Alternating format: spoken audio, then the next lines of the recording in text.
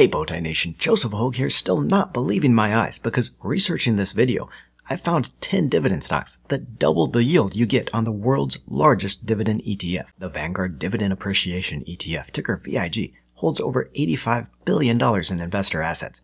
That is more than a third larger than even the popular Schwab Dividend Fund, the SCHD. And it's easy to see why. The fund has doubled its dividend over the last 10 years and has grown it by 10% a year in the past 5. It's also beaten the SCHD on return in nearly every time period, producing a 31% return in the past year against Schwab's 26% and nearly 65% over the past 5 years against 51% for the SCHD. But start scratching under the surface of this dividend monster and things aren't all rainbows and unicorns. First off, you're not paying the bills on that 1.7% dividend yield. In fact, it's hard to call it a dividend fund at this point. At that point, your dividend payment might just cover your Netflix subscription, if you're sharing it with 10 other people. Now, part of this is something we've been talking about on the channel lately. Dividend stocks have just outrun their payments, causing those yields to plunge. You could have bought the Vanguard VIG last year at $152 a share, and the fund had paid a dividend of $3.16. That means the yield, the dividend divided by that price, was a more respectable 2% at that time. But after the 31% jump in the price of the stock, even an 8% jump in the dividend amount can't save this yield. Worse still, and something most investors don't know until it's too late, I dug deeper into the fundamentals of the Vanguard ETF and found a dividend fund on the edge. Companies in the fund are growing earnings by just 4.7% on less than 6% sales growth. And that is a huge problem if you think about it. A company only growing its profits by 4.7% can't very well increase the dividend by much more. That makes the 10% dividend growth in the VIG ETF unsustainable. Companies in the fund are also already paying out 45%, nearly half of their earnings to cover that dividend. Remember, the payout ratio is a key measure of dividend growth and sustainability.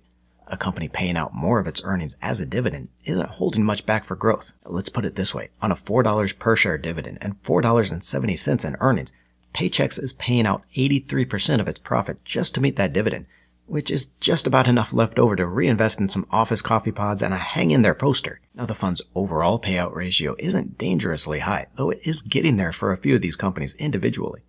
But what really shocked me was how expensively the stocks have gotten in this fund. Investors in the Vanguard VIG are paying a price of over 30 times the earnings for companies in this fund. That's more expensive than even the overall market, which itself is trading at a multi-year high. The PE ratio on the S&P 500 index is as high as it's been since the post-pandemic boom or any time in the last 2 decades. So nation, this fund may not be all you think it is, but I've got a solution for you. I dug into the Vanguard VIG to find the 10 best dividend stocks in the fund. What I found was 10 stocks that almost doubled the dividend yield, boost growth, and gets you a 27% discount on the price.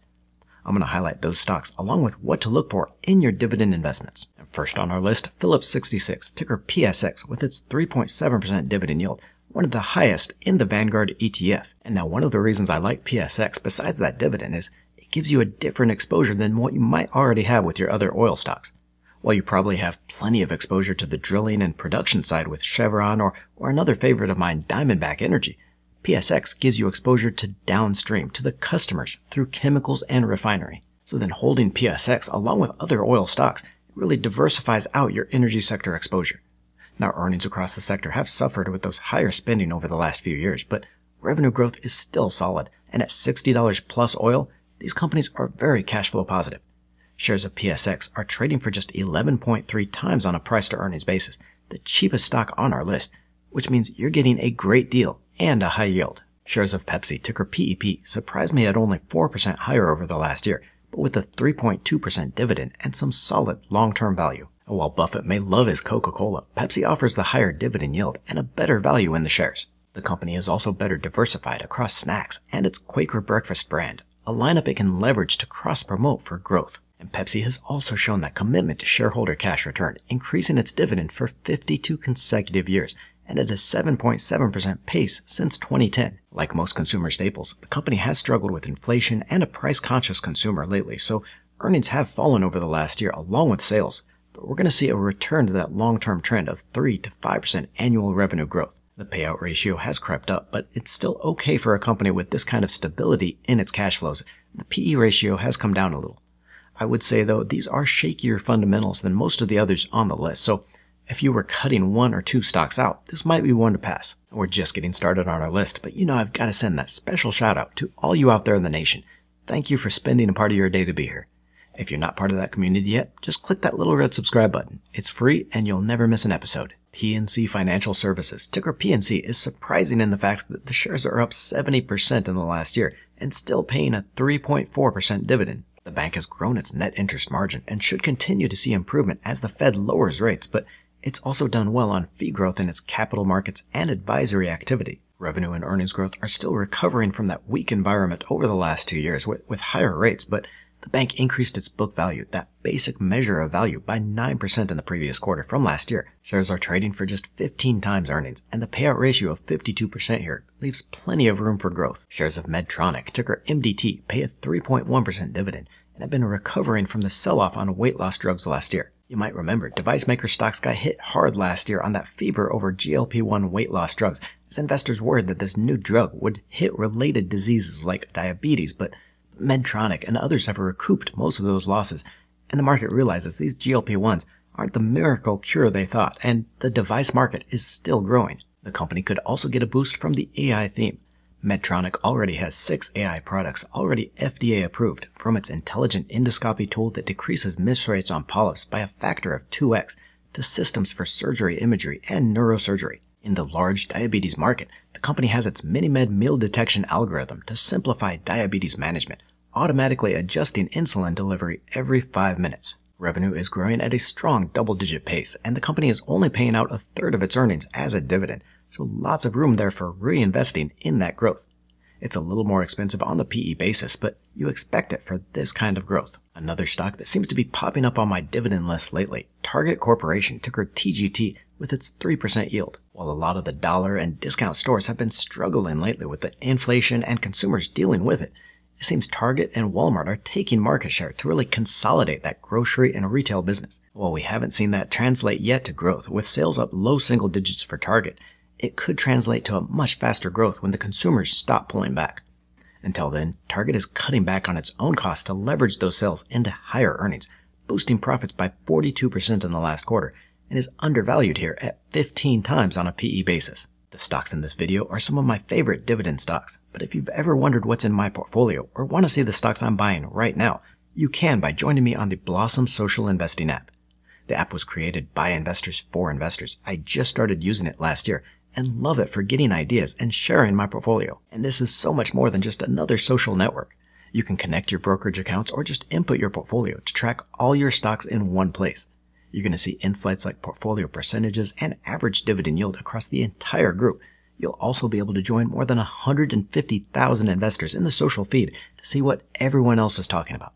I've shared my portfolio on the app, and it's totally free to download, so look for the special invite link I'll leave in the description and check that out. Rounding out that oil stocks exposure here is ExxonMobil, ticker XOM, with its 3.2% dividend yield. Of course, Exxon is a giant company with its own downstream business, but it's still mostly production or upstream oil company. This growing products group you see here at $1.7 billion in sales is just a fraction of the nearly $350 billion in annual revenue. So pairing this with something like a Phillips 66 makes perfect sense, giving you complete exposure to the energy space.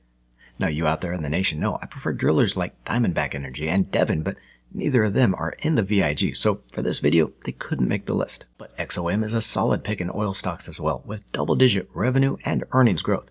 The payout ratio is higher than Phillips, but still around the industry norms, and the shares are attractively priced. Sempra, ticker SRE, pays just under 3% yield, but is a very dependable pick in the utility space. Sempra is a relatively small utility with business in California and Texas, but with a growing infrastructure unit and growth in its LNG plants. The dividend has grown at a steady 5% pace over the last 5 years, and earnings growth, even in the face of revenue weakness, should keep that payout growing. This payout ratio is actually very low for a utility company, which just shows you the kind of a reinvestment Sempra is doing into future growth. We've still got 3 more dividend stocks to highlight, but I know what you're thinking. Buying all these stocks individually is a huge pain. Why not just buy the VIG, get all the stocks together, and take the bad with the good? Well, it's because behind those overall numbers, some of the stocks in this fund are a train wreck waiting to happen. Just within the top 100 stocks, 24 of them, a full 1 in 4 stocks, pays a dividend of less than 1%, and 38 of the companies have seen their earnings plunge, some by 70 and 80%. How long can a company continue to pay its dividend with earnings crashing like that? Top it all off, some of these are already showing dangerously high payout ratios, paying out more than their earnings to cover that dividend. Next on our list, though, IBM is the perfect example of what the bull market has done with dividends, with the stock now paying just 3.1% after a 43% run in the stock price. Now, I still do like the stock for our best of list, but had you bought it last year at around $140, the $6.64 dividend would have meant a 4.7% yield at that price. Since then, IBM has leveraged more than a decade in building its AI services and is finally able to capitalize on it. The company is part of the Dividend Champions list, growing its dividend for 30 consecutive years and booked 16% earnings growth in the last quarter. The payout ratio is a little high here, but will continue to drop as those earnings take off. Pharmaceuticals giant Amgen, ticker AMGN, is next here with its 2.9% dividend, and I really like how this list is coming out with stocks from different sectors. All you out there in the Bowtie Nation know how important that is, especially when it comes to a dividend stocks list, because it means a crisis in any one or two sectors of the economy aren't going to kill your cash flow. By having stocks from different sectors, you're going to diversify your exposure. As a $170 billion drug maker, Amgen always has a solid pipeline and the financial power to acquire it. Product sales jumped 20% in the last quarter, and more importantly, it was on volume growth rather than higher prices, so keeping Amgen out of the headlines for high drug prices. Now, while revenue growth was very strong, Amgen has been spending heavily on R&D, which explains that 45% drop in its earnings for the quarter, but pipeline spending should eventually translate to those earnings as well. It's the most expensive stock on our list, mostly because of the earnings drop, but is still safe here on its payout ratio. We're talking the Vanguard Dividend ETF in this video, but you can do the same thing with any dividend fund, picking out the best stocks to put more cash in your pocket. In fact, we did just that with the Schwab Dividend ETF, the SCHD, a few weeks ago for a 5.3% dividend yield. That is 76% more than we were able to get with these VIG stocks, so check out that video here next to see those stocks. Discover Financial Services, ticker DFS, is the only stock under 2% yield, and I struggled with whether to include it here, but I wanted a financial services name, and the company has been dominating the industry on sales and earnings growth. DFS booked 60% revenue growth and 41% earnings in its most recent quarter, and is still trading at just 11 times on a PE basis. Tremendously cheap for that kind of growth.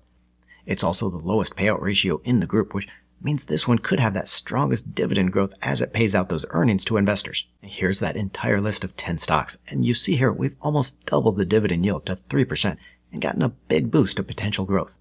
Revenue for these 10 companies is growing at nearly twice the rate we see in the VIG stocks, and while earnings growth is about the same, that sales growth should translate into faster earnings and then dividend growth. The payout ratio is about the same as well, just a little higher because of the payouts from Pepsi and IBM, but it's this PE ratio that really got me going.